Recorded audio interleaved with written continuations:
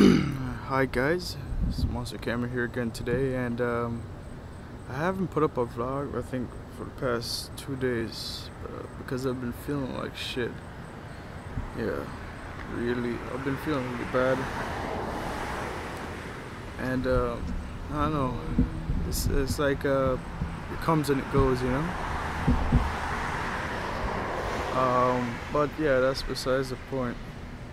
So yeah, that Dead Finger, I love Dead Finger, by the way. Yeah, that really pissed me off. I think this is the third time I'm saying it. Them dropping to a free-to-play model, and you know, after having you pay the dollar.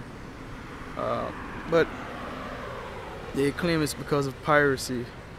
So let me get this straight. You have a game and you sell it for $1, and let's say 100,000 people download it legit, so that's $100,000. And let's say 900,000 people illegally download it. So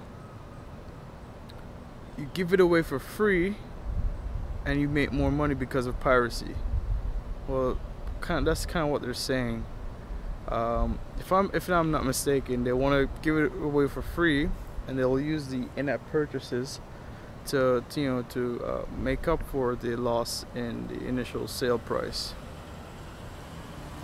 I just don't get it though, because people are already illegally acquiring it.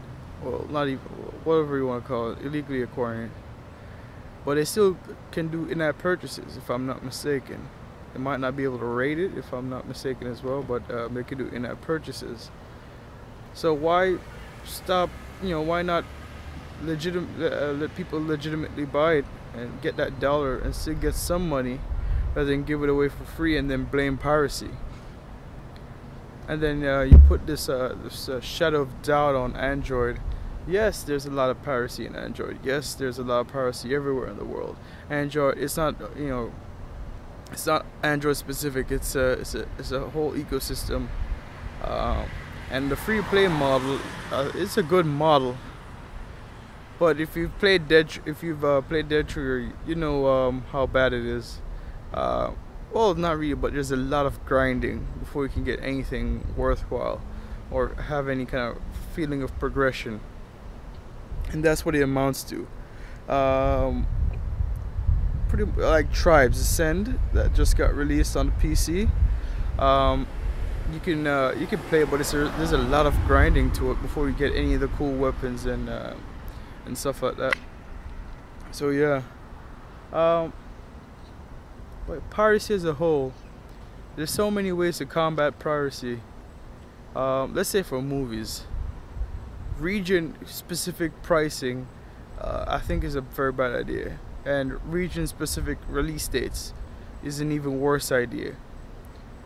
Unless there's some kind of law or something that's not, perfectly legal in that video, I don't see why you should release it in only certain regions.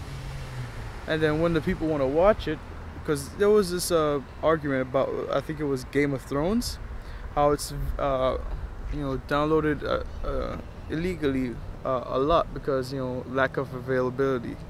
So if you don't give people the options, multiple options, they will take the easier route, and sometimes that amounts to pirating. Although I don't even like the term pirating, but whatever. And but look at Netflix. Netflix, I think, is a successful business model that other companies should follow. Netflix. There's Microsoft Zoom Pass, although I think it was very popular, and there's Spotify. You pay a certain amount every month, and you get unlimited access to whatever you want. I think that's the way it should go. It'd be interesting to see how that works out for games. Wouldn't it be pretty good if you just paid like $20 a month and you have unlimited access to whatever Steam game you want? I think that would be a good idea. But I don't know, big business, man. Oh, I think indie devs would be down for something like that, but it's the big publishers, like EA and Activision and so forth. they're the ones slowing down, you know, the advancement and the changes. People want what they want when they want it and how they want it. They don't want to be told what to do. I just don't get the mentality behind these big money grubbing corporations. Just give the people what they want and you will make so much more money. Why only, no, this is just a nitpick, but why are movies only in, you know, certain formats like MPEG or what have you? Why don't they like sell them, you know, XVID or DivX or, you know, MKV, or ship it in MKV or something like that?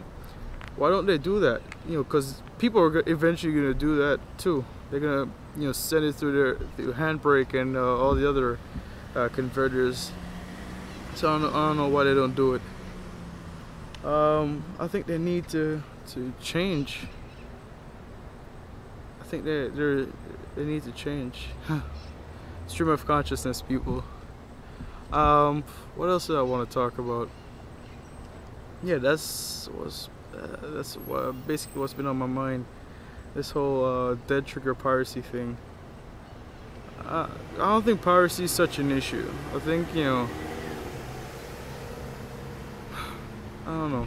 I don't have software. I don't sell software or any kind of content, so maybe I'm not in the right position to be saying these things.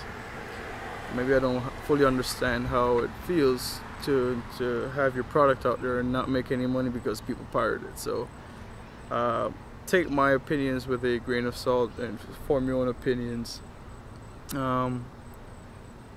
Yeah, and also dead trigger. I think they kind of deserve it. I don't want to be an asshole about this, but I think aren't they getting paid by Nvidia to be that an Nvidia partner thing with the TegraZone crap? You saw my video. I completely despise Nvidia's you know, marketing ploys like a TegraZone and the way it's meant to be played. I think it's a horrible idea. TegraZone, the way it's meant to be played, CUDA, PhysX, all, you know, proprietary, all locked down, and it just sucks, man. You have a Radeon card, you can't use PhysX because there's because they blocked the workaround where you can use like a lower end Nvidia card to run PhysX on or something like that. There's no software method to run PhysX properly. So I don't know, man. Whatever. I think that's it for today. Peace.